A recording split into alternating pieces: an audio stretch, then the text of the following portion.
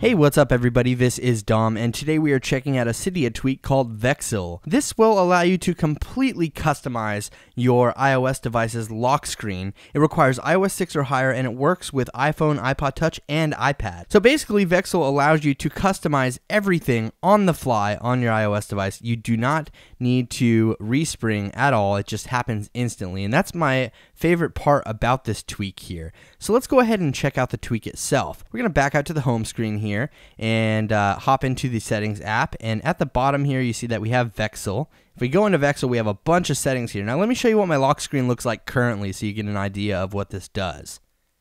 So there you go. As I unlock the device, we have a completely different looking lock screen here, and I have custom text at the top.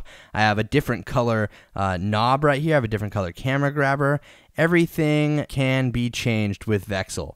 So if we go into the top bar settings here, you can see that we can set animations to animate the top bar and have it flip from left to right. We can change the color to something else.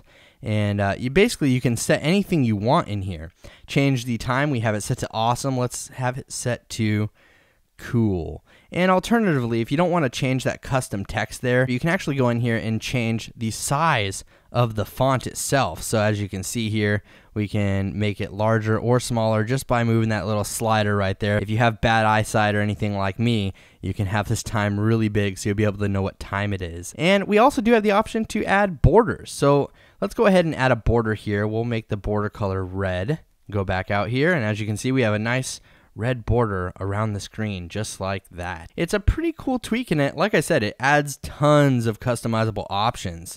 We have animations for the top and bottom bar. We also do have different colors here that we can change. Let's change this to violet, and we'll make a border color of green. We're gonna make it really ugly here. Custom knob, we'll make the custom knob color pink, and then we will set our custom knob text hello, and we'll leave the camera grabber blue. So check this out now. This is gonna look pretty bad. So there you go. You can have a completely customized lock screen however you want it. Like I said, the best part about this is it works on the fly. You don't have to respring. Let's go into more here. In more, we can have the option to turn on and off the status bar clock, as you see there at the top. And let's go ahead and shut that off. We can change the knob width. So if we turn that on, you see that our little slider here gets a lot smaller. And then we also can have some of these other options. These are experimental options, but I really think super mode is kind of cool. If we enable that, everything changes up a lot. Obviously the time can't be shown because I have the font set too big, but we have a brightness slider right there on the front. We can change the brightness, and then we can actually unlock it right here. And at the bottom, we have our orientation lock, and we have music controls here. So overall, I think that Vexil is a pretty cool tweak. It allows tons of customization for your lock screen, and it doesn't require a respring.